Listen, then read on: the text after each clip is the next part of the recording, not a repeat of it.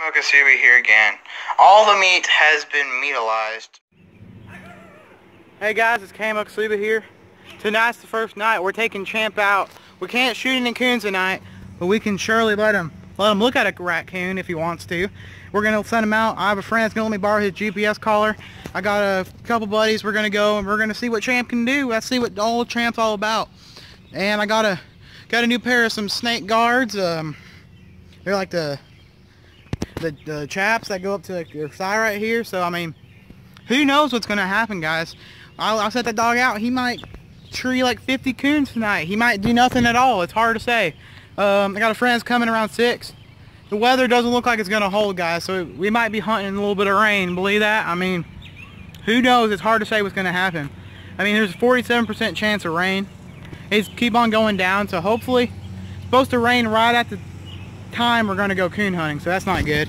But I mean, who knows what's gonna happen? Hard to say. Hopefully we don't get too wet.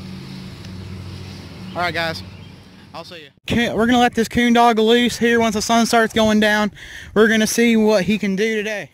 Guys, it's Mokasubi here. We got the coon dog.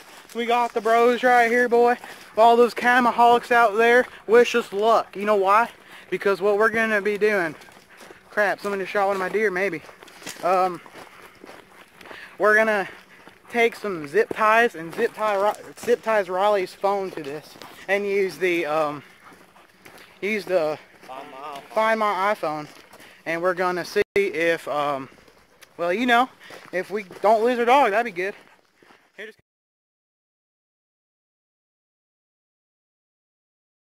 we're recording. All right, guys. Hey guys, it's Mokasubi here. Got Kendall in the back with the dog. He better hold it down tight because this dog hates engines. So we're just gonna slowly cruise down there without this dog jumping out the back. So hold tight, Kendall, because let's just see how it goes. I got you. All right, bro.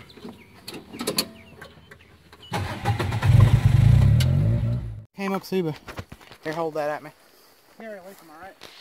We're gonna try following after him. We don't have a collar. We were gonna zip tie our phones to him, but we're not gonna do that now. Ready, boy? Ready, boy? Go, go, go! Come on, boy. How many times has he peed today? Now we can't shoot any raccoons because it's not in season, but yeah, boy. Oh, dude, he got sprayed by a skunk. Where's that skunk at, bro? He sprayed him. Did he spray the dog? Yeah. Oh God, I can.